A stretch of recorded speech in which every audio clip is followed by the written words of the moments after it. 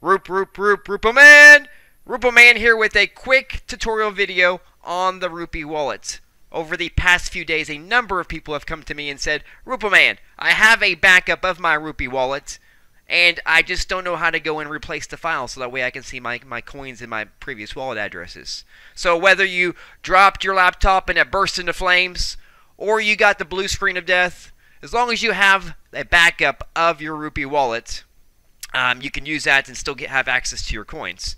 So the first thing, of course, is to download the Rupee wallet. You can download the Rupee wallet from rupeeblockchain.org. Now the steps I'm going to walk through here are specifically on a Windows machine, Windows 10 specifically. They should be very similar for Windows 7, 8, and 10. Mac should be very similar as well, with the exception of the folder location, which I'll put up here on the screen when we get to that point of where you will find the Wallet.dat file for the Rupee wallet. So the first step is, of course, to download the Rupee wallet. Once it's downloaded, you'll see that I have the regular default address it gives you when you first download a wallet. So we should see these change to my previous addresses after I replace the Wallet.dat file with my backup. So here on my desktop, I have a Wallet.dat file. So let's assume that this here is my backup that I want to replace. So the first thing I'm going to go do is I'm going to go to File Explorer. In this case, we're going to go to our C drive. That's the drive that I have my operating system installed on. From the C drive, we're going to go to Users. And we're going to pick the user that we're currently signed in with. So in this case, Rupee Man. Now the next place we want to go to, the next folder, is going to be the App folder. You'll see that it is a hidden folder, so you won't see it in the list. So the first thing we want to do is we want to go ahead and enable hidden folders. We're going to click on View, and we're going to click on Hidden Items. And we're going to go to the Appdata folder, which is the folder that we're looking for. In the Appdata folder, we're going to go to Roaming. And within the Roaming folder, we're going to find the Rupee folder. And you'll see in the Rupee folder, we have the Wallet.dat file. This is the file that we want to replace with our backup. So the first thing that we're going to do is we're going to go ahead and stop the Rupee wallet. Once we've stopped it, we can then copy over our backup. Just copy it over and replace the current one. Now, of course, be sure when you are replacing your wallet that you are replacing a wallet, in fact, that you do want to replace it with. So sometimes it's a good practice to first make a copy of that one just to be sure there isn't anything you didn't want to overwrite. And now that we've copied it over, we're going to go ahead and start the Rupee wallet back up.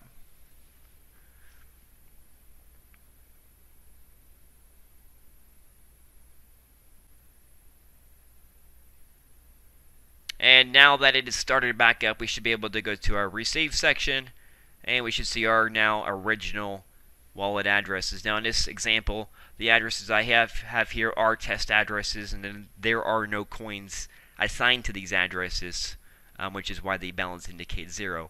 However, if your balance, of course, or your addresses, of course, had a balance, that would then be associated with those addresses in display. So that is how you replace the Wallet.dat file with your backup. Again, if you haven't backed up your wallet, I highly encourage you to back up your wallet, as well as encrypt your wallet. The other question I have been getting more recently is, how do I get the private key for my wallet within the Rupee wallet? So there is a way to get your private key. So to do that, we're going to go over to the Help tab, and we're going to open up the debug window. In the debug window, we're going to open up the console. So the first thing that we need to do before we can get our private key is unencrypt our wallet. So again, I really hope that you do have your wallet encrypted. It is best practice to make sure it's encrypted with a strong passphrase. So the first thing we need to do is we need to unencrypt it so that way your private key can be read and displayed. So we're going to type in wallet passphrase. After wallet passphrase, within quotes, we're going to type our passphrase. Now, again, you do want to use a strong passphrase. This is just an example here on mine, so I'm just going to put in Rupee Man, which is my example passphrase here. And then we want to put in how long we want our wallet to remain unlocked, or for that passphrase to remain in memory so it can be read and be unlocked. So this is just a quick example, so we don't need that much time, so we'll just put in here 600 seconds, which is roughly 10 minutes. Now that our wallet passphrase has been entered, we can now get the private key. So to get our private key, we're going to type in the word, or type in the command dump priv key, and we're going to put the wallet address we want the private key of. So the best thing again is to always right click and copy that. So let's say we want the private key for the wallet address with the label of Rupee. We're going to copy the address and paste that there, and we're going to press enter, and then that will give us our private key, which is in wallet import format, for that address that we put in there. So that's it with this quick tutorial video. Again, this is Rupee, really just showing you how to replace your Wallet.dat file. If you don't have a backup of your Wallet.dat file, I highly recommend you do make a backup, so that way, in case the inevitable happens, such as, again, the blue screen of death, or your laptop or computer just bursts into flames, that you do have a backup, and that way you're still able to access your coins. And again, it's always a good practice to make sure your wallet is encrypted. If you do want to make a backup, a quick, easy way to do that is clicking on File, and then selecting Backup Wallet, and then placing then giving a name and selecting a location you want to do that backup at. So again, just a quick and easy way to make a backup. Again, highly recommend it.